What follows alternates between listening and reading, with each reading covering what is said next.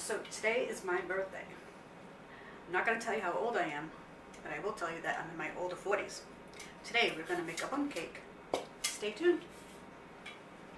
Okay, so like I said, today is my birthday, and I'm making my own cake today, and it's going to be a chocolate bundt cake. So we're going to start out with 2 cups of all-purpose flour, 2 cups of sugar. We have 1 teaspoon of baking soda. We have 3/4 teaspoon of salt, a 1/2 cup of butter. We have a 1/2 cup of vegetable oil. We have a 1/2 cup of milk with a 1/2 teaspoon of lemon juice to make somewhat of a buttermilk, we should say, but it's not. And let's see, we have 2 teaspoons of vanilla extract. We have 2 room temperature eggs. We have a 1/3 cup of unsweetened cocoa, and we have a package of chocolate chips for now. We're going to make a ganache later also. We're going to use 1 cup of those as we're making the cake. And I kept up the cocoa because we're going to be greasing and putting the cocoa powder in the bundt pan. It's just so the cake doesn't stick to it. So let's put you back on the tripod and let's get cooking. So first things first, what you want to do is take some non-stick. Alexa, stop. So my Alexa was going off because my 1/2 cup milk mixture with the lemon juice is, what you want to do is add your lemon juice to your milk and let it sit for 10 minutes. So let's get back to my pan. Spray liberally. Put that aside. Take some of your cocoa. Not too much. You don't really need too much. And what you're doing with that is you just want to shake that around. Okay, that should be good. Set that aside. Now you'll also want to preheat your oven. Just preheat your oven to 350.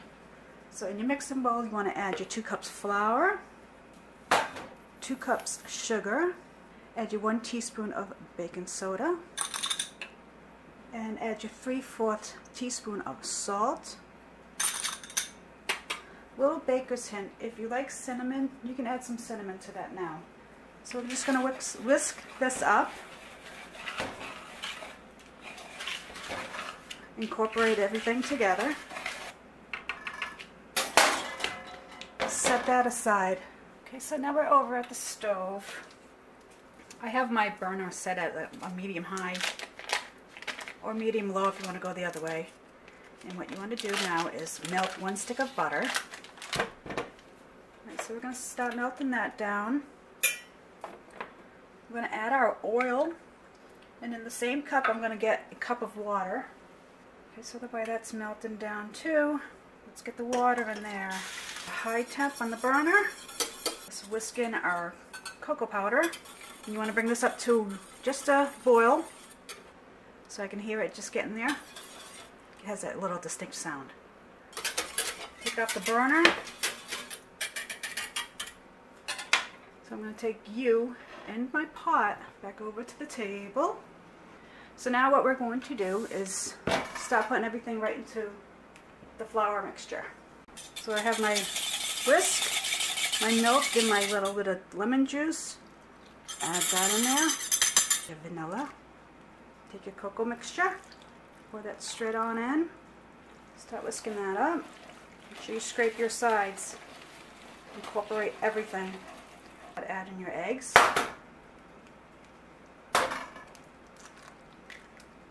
There's 1 egg. Add your other egg.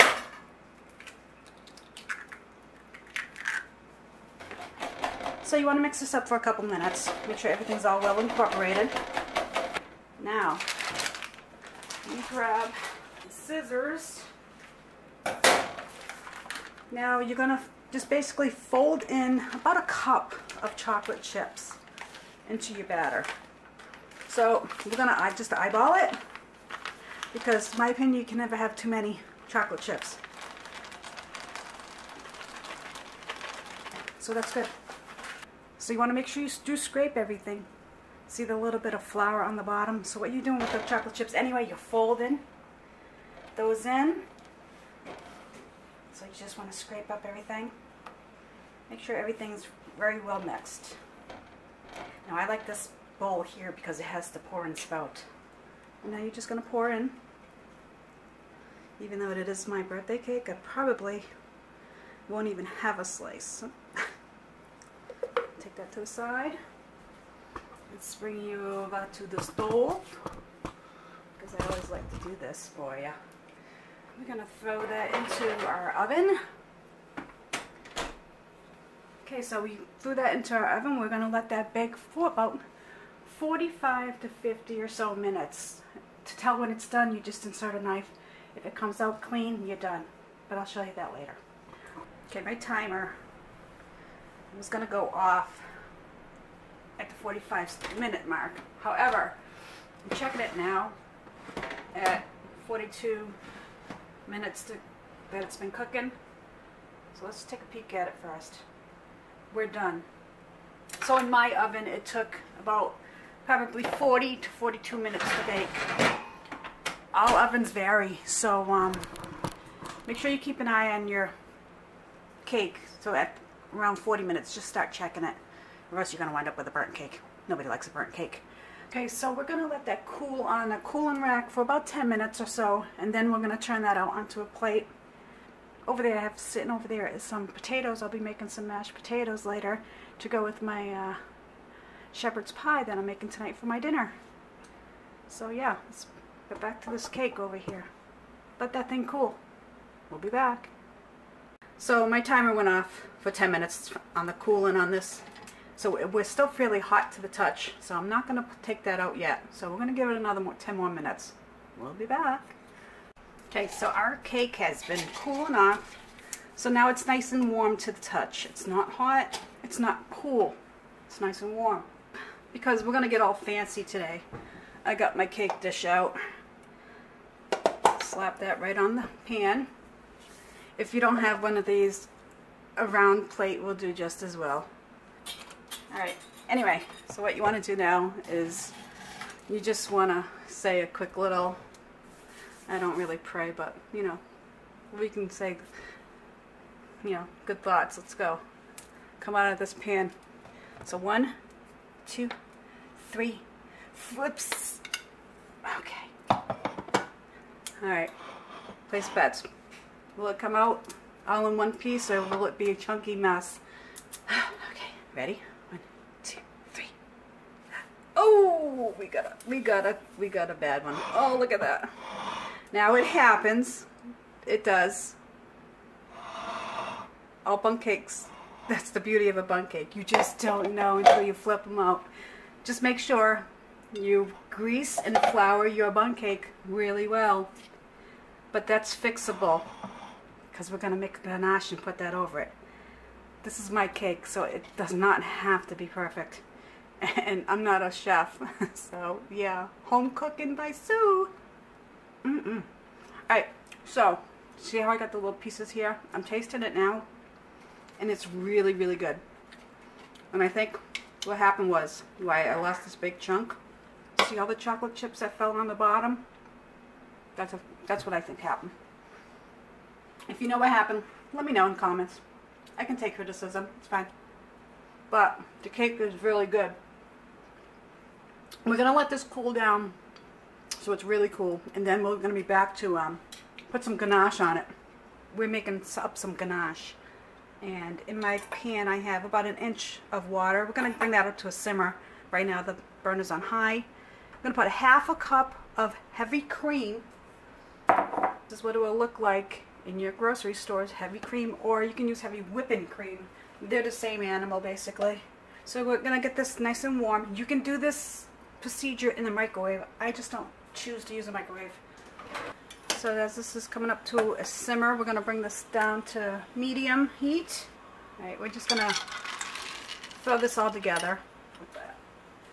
Yeah, that one's still warm. Okie dokie. So let's just watch this, and we're going to let that melt. Well, you don't have to watch it. I'll make a short video for you. So you see how that's boiling? You don't want that boiling. So we're just going to bring that down to number 2. Once this starts melting, it goes pretty quick.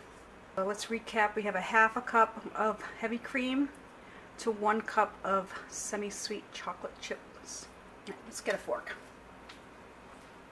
So what you're doing is just mix the chocolate so it's nice and shiny and melted and blended.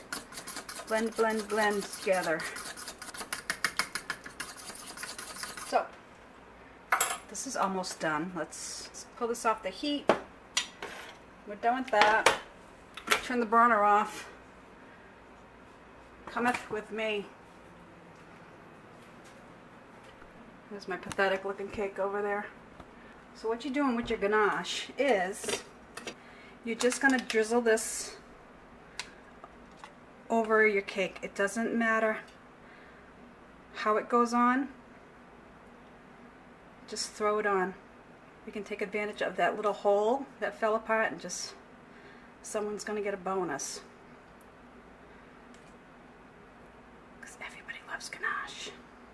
Now you do want to make sure that your cake is cooled down. This probably isn't, but I'm just trying to rush and get everything done. And I'm an impatient type of person, so, you know, so just coat your whole bundt cake. Now, the funny thing about my bundt cakes, everybody always tells me, it looks like a giant donut. Well, yeah, kinda. But it's good, don't it? Let's make sure we got all the sides. See, you don't have to be really, what's good about this cake, you don't have to make it perfect. If you're a beginning cook, beginning baker, or if you're a kid and you want to make a cake for your mom or dad, this is how you do it. But like I said, I don't have a studio kitchen and people making my cakes for me and having that perfect one on standby in case of little mistakes like that. But you work with what you got, right?